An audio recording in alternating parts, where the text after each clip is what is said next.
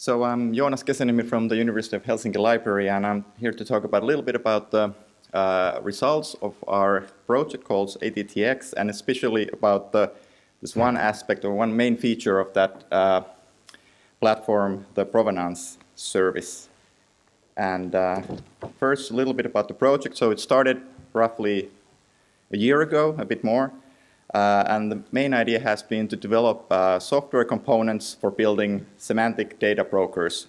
So we're not building a service, or we're not transforming any data, but we are building the building blocks for creating those services and and performing those tasks.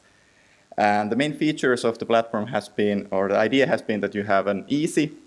It used to be without the quotation marks, but since we have been working on it, I put the quotation marks there. So relatively easy and scalable deployment, meaning that you can lower the threshold for data experimentation, so that you, instead of setting up servers or getting resources from the IT department, you could spin up some cloud resources and just push it there.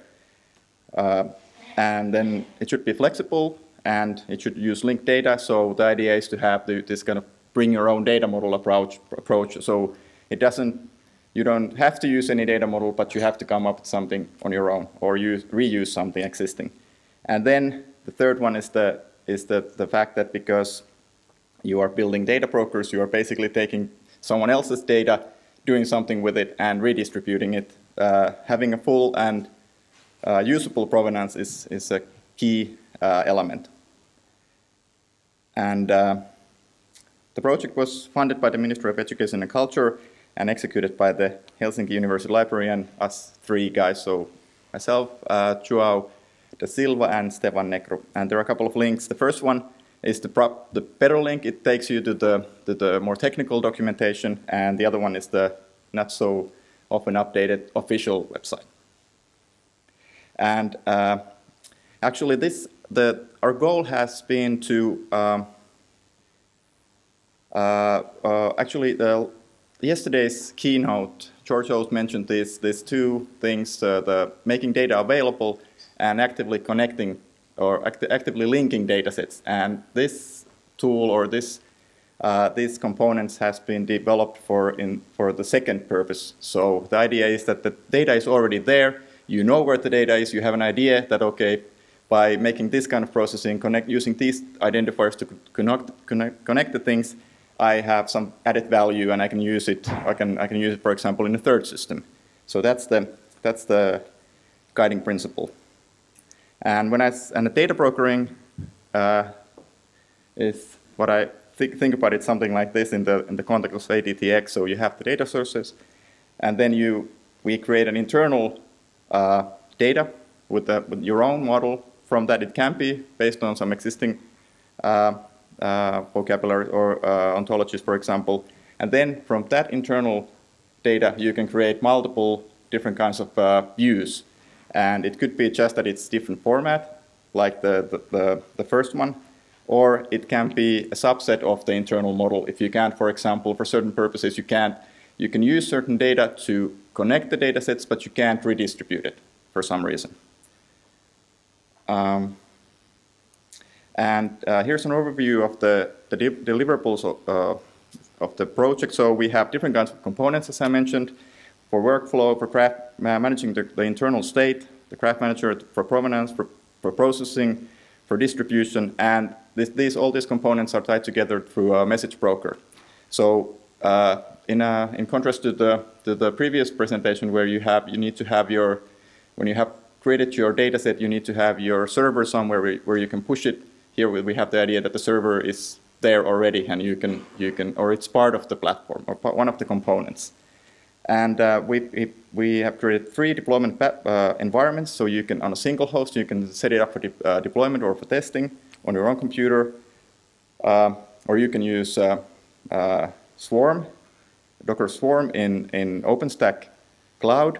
And then we have been using this open source product called Contena, which is a really nice and developer-friendly container and microservice platform that has features like the vault, where you can set your credentials, and it has image registries, and things like that. Because the components here, they are all Docker images, basically. And when you run them as a container. And if you want to know more about these deployment environments, I urge you to talk to João, right there. So, and this is a laundry list of the core components. So the for workflow management, we're using unified views, which is the result of some EU project a couple of years ago. We have Graph Manager that manages the internal state. We have Messaging Broker, and for that we use the RabbitMQ. We have Indexing Service, and then we have separate distribution services, and those are basically for distributing the JSON documents, and we're using Elasticsearch. We're using the RML for transforming from different formats to the internal RDF format. And from the RDF format to JSON, we use the JSON LD framing. And then we have the provenance. So actually, as you can see, the RDF format, or the distribution of RDF has been a secondary goal. Our goal is to distribute something that basically all web developers can use. So just to recap a little bit about provenance. So the idea is that you can have information about the people, institutes, entities that deal or somehow work with a piece of data or a thing, and so that you can go back to the processing and see that who did something and who did what and when. And here, this is a quote from the W3C page where they talk about giving credit, but in our case, it's basically just who to blame when there is some kind of error in the data. So you can go back and check that. And in order to present or to represent the provenance, you have a provo ontology, which has these 3 or 4 main classes. The agent is the one who's doing something. It can be a human or it can be software. And there's an activity, which is the process that the agent is doing and is associated with it. And that activity uses some kind of entities as an input and then generates something as an output. And those entities can be attributed to the agent who was running the activity. And the activity can have a plan. So, for example, the steps that were executed. And our model just basically subclasses those basic things. So for the plans, our plan is the workflow, and we have also subclass that into different kinds of workflows, and I will get to that in the next slide a bit more closely. In activities, we differentiate between different levels, 3 different levels of activity. So you have the workflow execution, the highest level, then you have the step executions. Steps make out of the workflow consists of steps, and then every step can have 1 or more or 0 or more service executions associated to it. And service executions can link to one another, of course. And then the entities, basically the high-level provenance, the workflows, they deal with data sets in our lingo. So there's one data set coming in, and it produces another data set. Basically, on the more technical level, where the steps and services are working, you are dealing with files or graphs. And the graph means that it's the content of the graph that the activity is dealing with. So before going to the example case, I will give a small information about how we look at the pipelines. So in an ETL, you have this extract, transform, load, and the pipeline usually executes all of those. But in addition to that, because we have the internal graph store, which is the internal stage, we also like to divide the workflows into extract or ingest, transform or process, and load or publish type of workflows. And the differences are that the extract or the ingestion workflows, they are the only ones taking data in from the outside world and basically creating new RDF data sets in the internal store.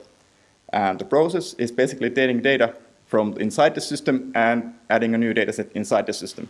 And then you have the publish pipelines, which take, again, data from the inside, inside the system, and they publish it to the data APIs. So these would be the distribution components. And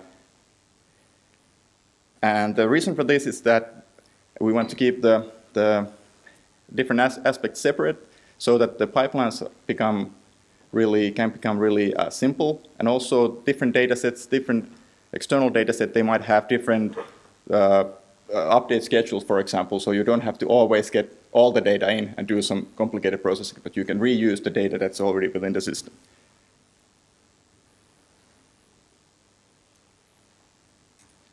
And the example case is simple, connecting publications to files. We have two data sources. We have the GRIS, where we get publication data, so ID, external ID and title, and digital repository where we get the files. We get, again, ID for the file, DOI for the external publication, so this is another record in the digital repository. We have the download link and the file type, which is something that we want to associate with the publications. So we get the has external ID, or the publication resource, and the external resource, and we get the has external ID and the has file and the file resource from the original data. What we don't have is the has file connection, and that's something we need to generate. And from unified views, we can have something like this. So the first two are the ingestion pipelines. They basically harvest the original data and turn it into RDF. And then we have the infer processing pipeline, which basically adds those links between the publication and the file. And then we have the publish pipeline. And I'm going to show you quickly how they look in the unified views. So you have, you can see that you have an RML service where you transform that JSON to RDF. You basically right now you put in the configuration that you see in the previous presentation, and it would be so nice to have some kind of integration to the editor. So you would first create the mappings and then you would put it in here. And then you have the replace dataset, which works with the graph.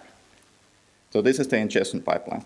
And then you have the processing pipeline, where you first select the dataset. So here you can see a small snippet of the UI. So you have these two RDF datasets, the publications and the files, and you select those as an input. And then you do, in this case, it's just a construct query, and you create those missing links. And again, you replace a dataset, but this is a different dataset, because in the publishing pipeline, you now have 3 datasets to choose from, and you take all of those, because when you now framing the data, so by selecting those 3 graphs, you create one graph, and you can frame that into JSON file, and you publish that to the indexing service. The way we collect the provenance data about all the things that are going on in this pipeline is basically through explicit messages saying that I did this. That is the simplest way to do it. But the nice thing about that is that we can use this fire and forget kind of operation, because we have the message broker. The service can just send the message, and when the broker has received it, there is a persistency for those messages and automatic retries, so the service doesn't have to worry about it anymore. And then the activities are connected through the inputs and outputs, and this provenance is generated from small pieces coming from different containers from different nodes.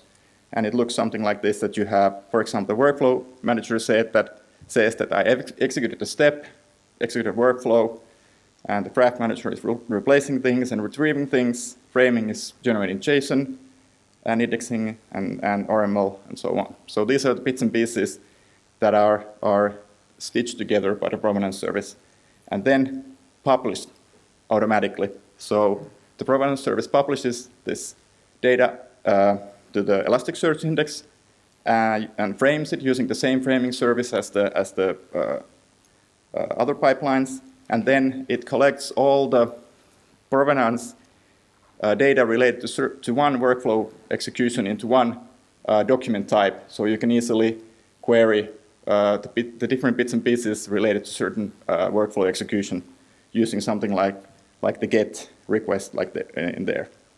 And then for using that provenance, we basically are trying to figure out 2 different questions.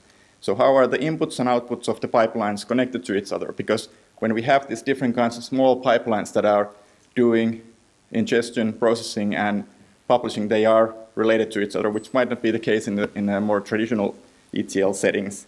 And then if a user is, someone is getting documents from the data API and then starts to wonder, there's this error, what datasets were used to create this document? So he or she could go to the provenance and check where did this come from. And I have made a very crude provenance browser that exposes this information. I will show some screenshots of that.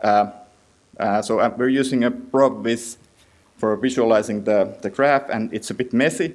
But here you can see that, for example, the first failed run, or there's a plan, you select something, you frame, and you publish, and you can see, or you might not see, that in the first one, it stops with the framing service, and then it creates something, but there's nothing else there. So the plan was not executed successfully, whereas in the other one, you have the framing, it creates something, and then there is a service and a step that uses the same thing entity as an input, and it generates an output, which is the published dataset. And the connected datasets can be seen here. So you have basically, I can't show it here. You can see the whole pipeline in the example, or the different pipelines in the example connected to each other. You can look it up later. But you can see that one first becomes those original datasets. They first become RDF datasets.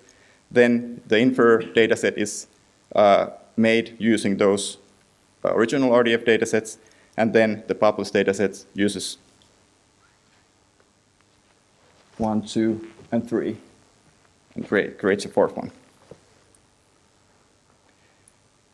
Oh, that was fast. So to do,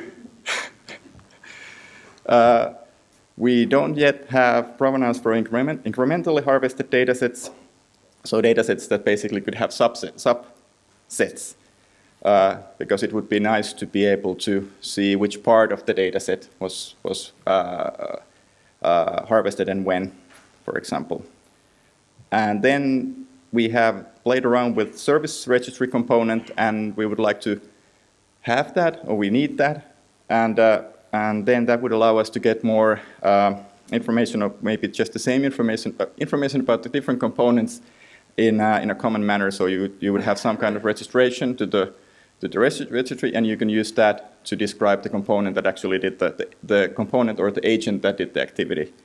And then the one interesting thing would be to have implicit provenance. So this kind of I did this provenance collection is really simple, but it would be nice to, because we have the message broker through which all the communication goes through.